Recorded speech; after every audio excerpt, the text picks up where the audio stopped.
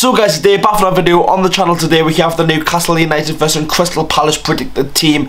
A massive one. I've just uploaded the preview beforehand, probably about a couple hours ago from now. If you haven't watched that, make sure to do so. I put that at the top, there'll be a link in the description and on the end screen to go and see that.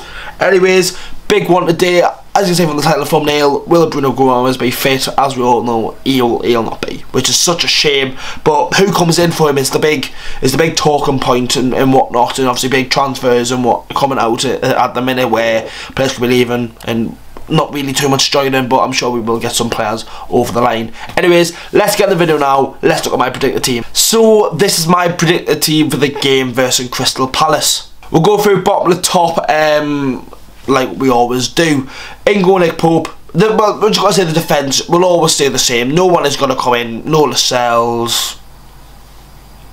No Manquillo. I can't even think of player. The defence has been that good.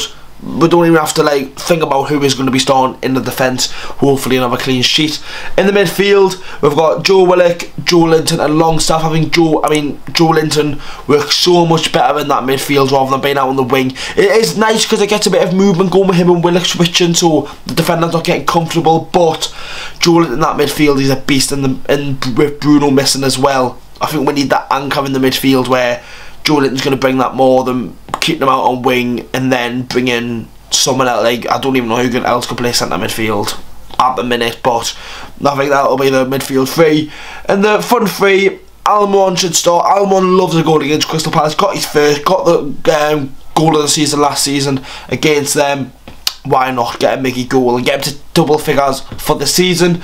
And saint-maximin on the left. We need to see him start. Obviously there've been big speculation saying that he could leave Newcastle and whatnot.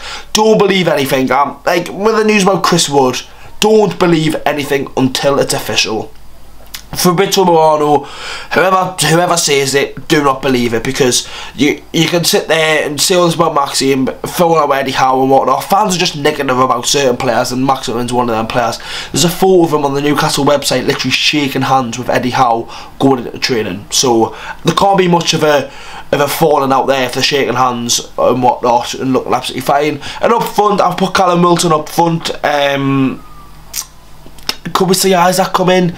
Obviously got that goal, but obviously with the speculation, I'm not like saying Chris Wood's going to be in the squad at all, but don't know. With the speculation of Chris Wood going to Nottingham Forest on loan, I think we can't risk playing a striker and one of them getting injured, knowing that we've got such a massive game on Tuesday night.